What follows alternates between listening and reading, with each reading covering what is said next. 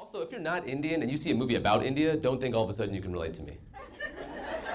Like we have this magical connection, man.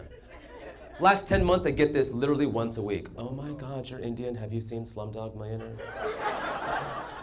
You know why that's wrong? You wouldn't do it to anybody else. Oh my God, you're black. Have you seen Big Mama's House? Oh my God, you're Chinese. Have you seen Kung Fu Panda?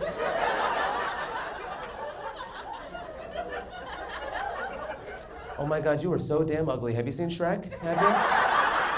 Have you? Oh my God, you only have one leg. Have you seen Footloose? Oh my God, you're blind. Have you seen...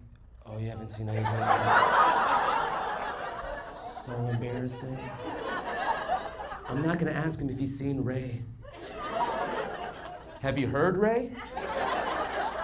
The last time I flew, I actually had a guy tap me on my shoulder and he yelled at me, told me to turn my iPod off because it was too loud. He yelled at me in front of all the passengers. I turned around, it was a black guy. He was doing that thing that some black guys have done to me in the past. They think since I'm not black, they can be aggressive and yell at me and I'll be scared, intimidated, and back off. But I wasn't scared, I didn't back off. You know why? Black guys are intimidating on the ground. I'm a brown man on a plane. This is where I intimidate.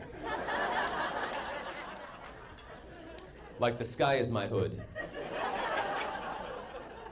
Like you don't know if I'm listening to Matchbox 20 or instructions. Because here's the thing, man, if English is not your first language, it's a really, really difficult language to learn. There's so many little tiny details. Up until about a few months ago, my dad actually thought that the words passed out and passed away meant the exact same thing. And nobody told me this. He came up to me a year ago, boy, your mother passed away.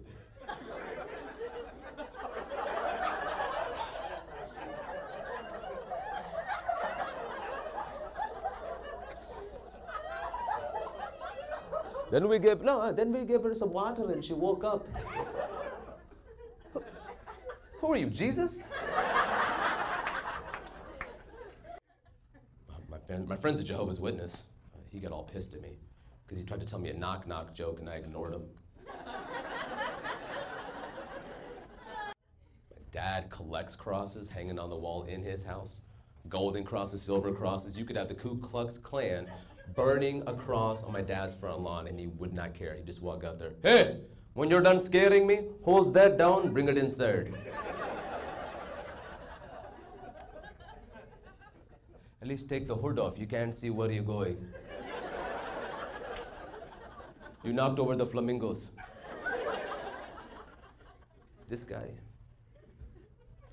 Hey, does it piss you off that your shadow's black?